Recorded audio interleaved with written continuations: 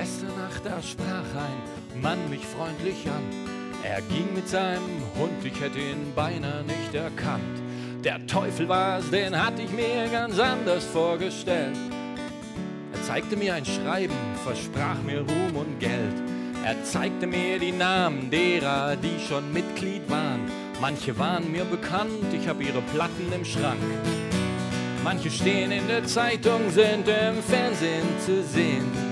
Rechtsanwälte, Gauner, Präsidenten, Koryphäen.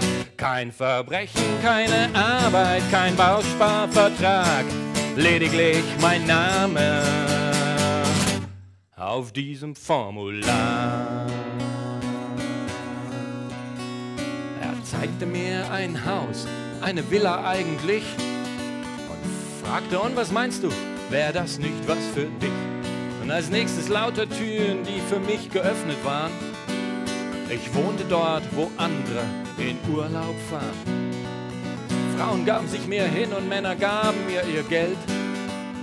Ich verstand die Menschen in allen Sprachen der Welt. Kein Verbrechen, keine Arbeit, kein Bausparvertrag, lediglich dein Name auf diesem Formular. Bald sehen wir uns wieder am Ende des Lichts. Mit diesen Worten verabschiedet er sich. Und heute lässt mich meine Erinnerung im Stich. Ich dachte, ich hätte abgelehnt, doch sicher bin ich nicht.